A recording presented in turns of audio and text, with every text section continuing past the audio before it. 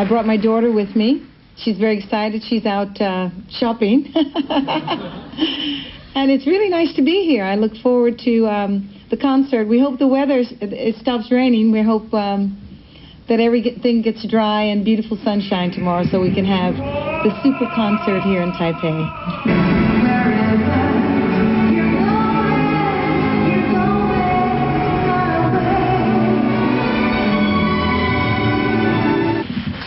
Basically, I don't do anything unusual. I really just, if I'm having a little cold or something, I keep my throat nice and warm. I don't have any vocal exercises that I do really. I don't have the kind of voice that requires my getting too. I don't have to. What do you call it? Vocalize? Vocalize. I don't have to warm up. I sort of just kind of be, and I've been very lucky my entire career that. I'm sure you're lucky. Yeah, I've not had any trouble with my voice. Thank you. And we know that this is a combination of pop music and classic opera music.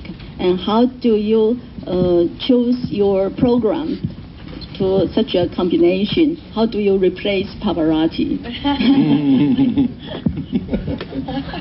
Very good. Hopefully very well. I'm much thinner. I try to stay true to myself in each concert that I do.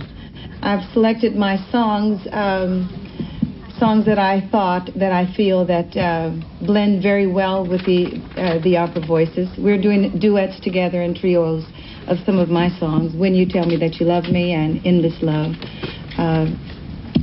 So I do a variety of the songs over my career, hopefully the things that were big hits here.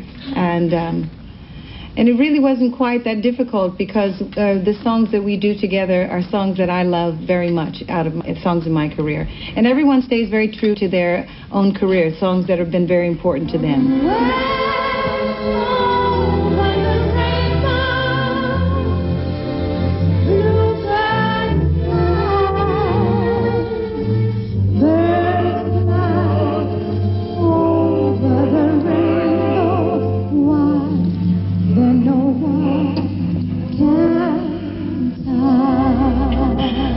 Well, it is quite a different kind of performance, for me especially, to work with such powerful voices.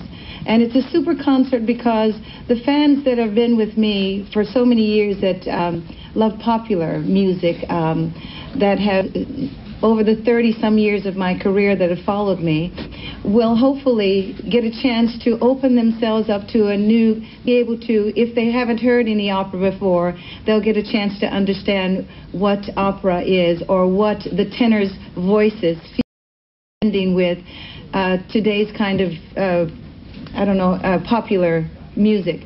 It's quite super because at first they were saying it was like a crossover, but the truth is it's such a wonderful blend of music.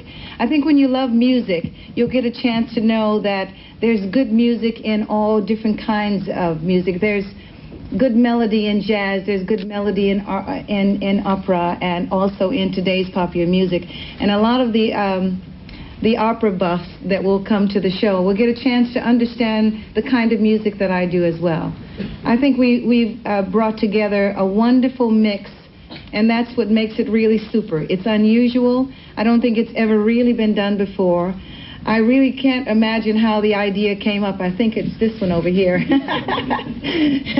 But I'm really happy to be able to perform with them.